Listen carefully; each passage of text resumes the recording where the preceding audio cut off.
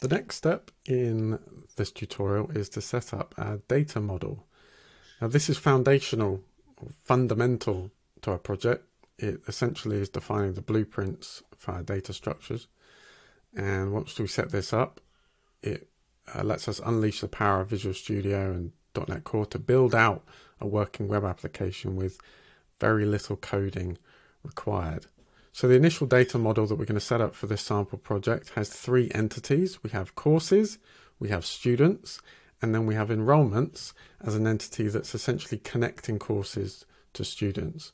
So we have a many-to-many relationship here between students and courses, and enrollments is like a link entity or a join entity that essentially facilitates this many-to-many relationship.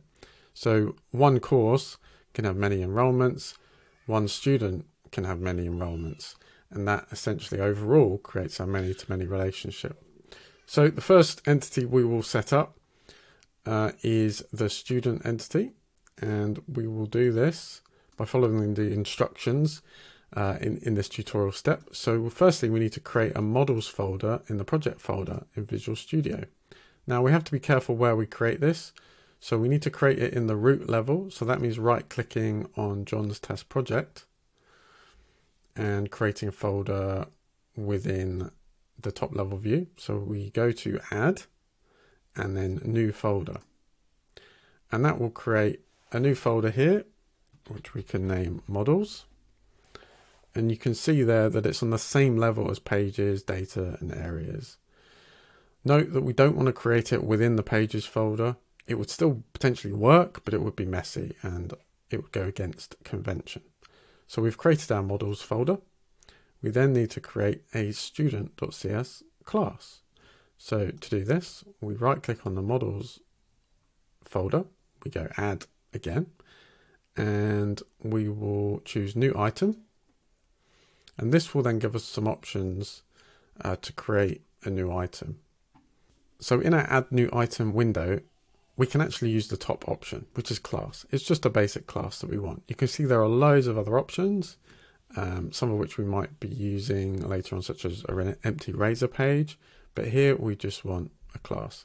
We can set the name down here, and we need to set that to student, I believe. Let's double check. Yeah, so it's singular. That's important. Make sure you name it according to convention. So student.cs, and we'll click add. So when this new file has been created, we can now see it successfully in the Solution Explorer, and it's open for us.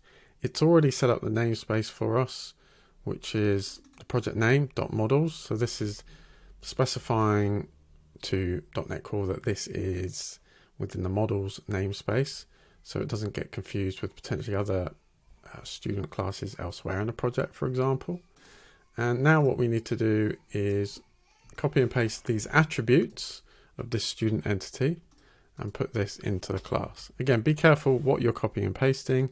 We don't want to duplicate any code. We just want to put these attributes within the student class. And just to explain what's going on, so all of these are public attributes, which means they're publicly accessible within the code. We're defining the types, so ID is an integer. Last name and first mid name are strings, and then enrollment date is a date time. And then we have a collection which relates to enrollments. Now we're getting a red underlined error here because this entity type doesn't exist yet. And that's what we're going to do next. The next two steps are to set up the enrollment entity and the course entity.